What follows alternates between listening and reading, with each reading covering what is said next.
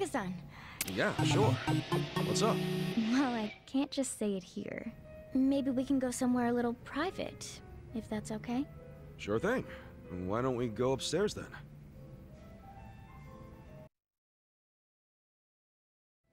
So, what is it you wanted to tell me? Whoa! Kasuga-san? Can I help you, Hiroha-chan? Yeah. You can help me relieve my frustration. What frustration? Let's be real, Kasuga-san. I want there to be more between us, if you catch my drift. What? But why me all of a sudden? Well, you know how you're always telling me these amazing things you're into? Just hearing you talk gives me a sense of who you really are. And I think you're more attractive than you realize. I guess what I'm saying is, I like you. You're serious?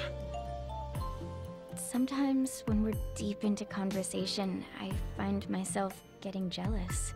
Jealous? Mm-hmm. You know how you're always talking about Adachi-san and your other friends? I never come up in those stories.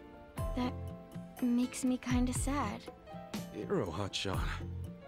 Here's what I want, Kasuga-san.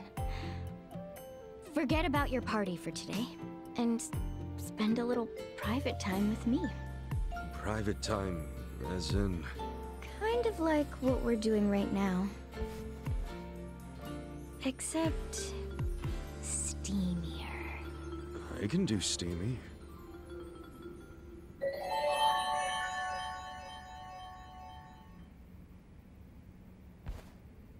Ah, I think we needed that. Better to let it all out sometimes, I think. After all, you and I, we're a party now. We got our own thing going.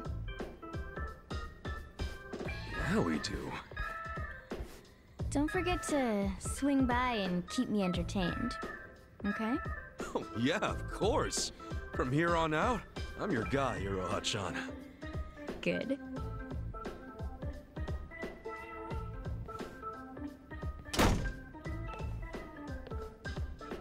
Wow. I can't believe I got this close with Hiroha-chan. Yo, Kasuga. What you doing up here? Oh shit! Nothing important, Adachi-san. I wasn't doing anybody anything. Uh-huh. Whatever you say, weirdo.